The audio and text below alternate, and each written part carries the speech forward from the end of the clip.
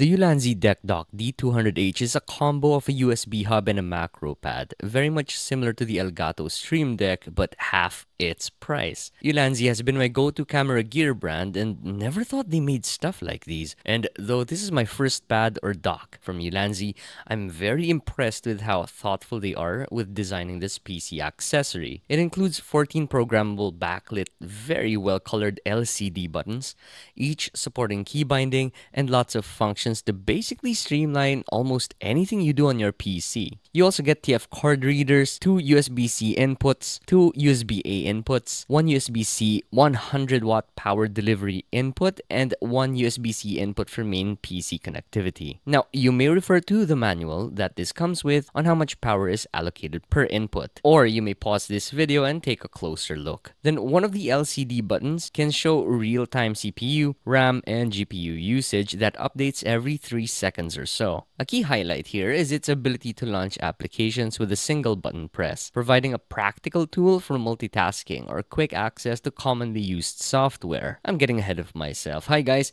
this is Daniel with the Biboyharanero team. We review new releases, anything PC related, so be sure you're subscribed so you're always updated with new products like this. Now back to the Ulanzi Deck Dock. The D200H provides media controls for seamless management of audio and video playback. With downloadable profile presets, you may freely get pre-made customizations for apps like Adobe Photoshop and other Adobe applications. You also get video editing software presets for Filmora and even DaVinci Resolve. For streamers, it seamlessly integrates with OBS, acting as a central control dock for functions such as switching scenes, beginning or ending streams, and managing overlays. Each LCD button has customizable icons. You may download icons from the Ulanzi App Store, or of course, you may customize your very own and upload them as JPEGs or PNGs. Though the App Store is called a store, most stuff in there is free, and later we'll be exploring the App Store more and some plugins to make your Deck Dock D200H way more useful than you think. Inside the box, you get the dock, documentation,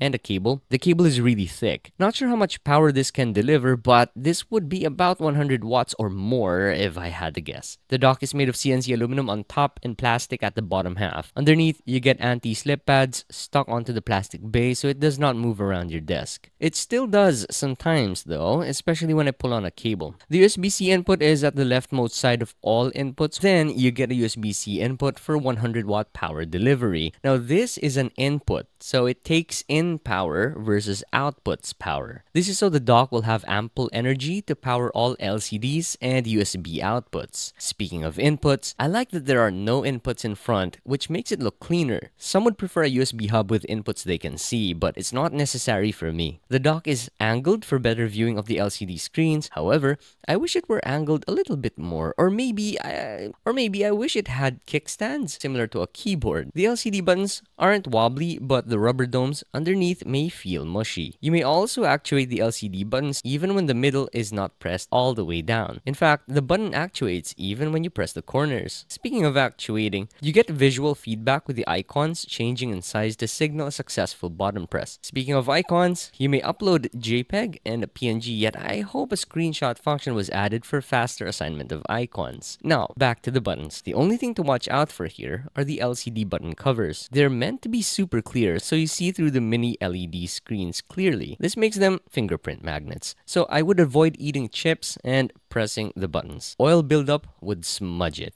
Maintain your dock by wiping the buttons regularly. Anyhow, let's look into its software and let's explore it a little bit more. So I have here the Ulanzi Studio software for the Deck Dock. Up here, you will see the default profiles that are already pre-installed. You could check on the apps, links, and some tutorial videos. I believe these are videos, but I have not checked them, that Ulanzi has prepared already for you. You have here some AI tools that's already created. I've created my own profile right here with controls for Audacity, OBS, and GeForce Experience. Anyhow, if you want to add some new profiles, just click on this plus icon right right there. It's really easy. You could choose default or a linked preset. I'm not going to create a new profile here. However, let me show you all the plugins that are already pre-installed. So we're going to go over multi-action later on. First, we have here the previous, next page, so you could cycle through each of these pages. You have the go-to page, so that you could skip to a specific page. Say I'm in page 4 and I want to go to page 2, right? Very easy. Add in number 2 there. There you go. We have the page indicator right here. So we're on page 4. Page 3, if we add in a page indicator there, it's going to show number 3. Now, this is one of the most interesting features, I believe. It's the folder. So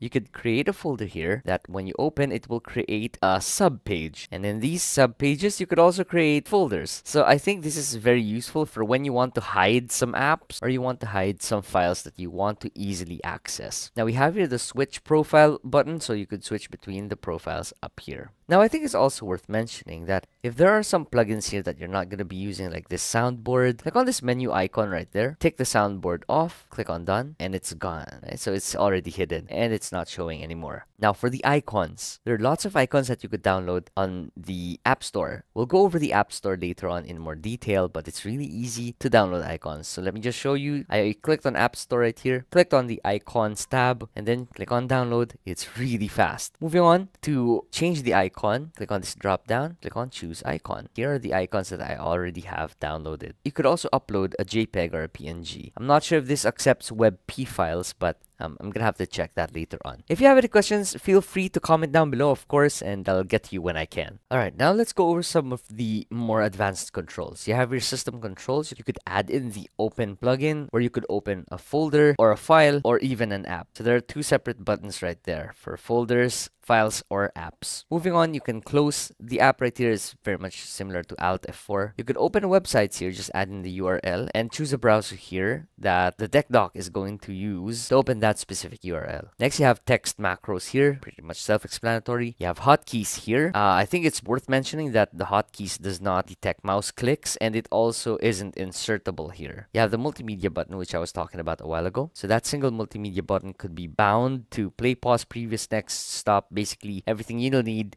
for multimedia controls. You have here the hotkey switch. I have it bound to AD. If I keep on pressing that, it's gonna keep switching functions, right? So very much straightforward. Moving on with the OBS Studio, I'm not gonna go over each of these settings.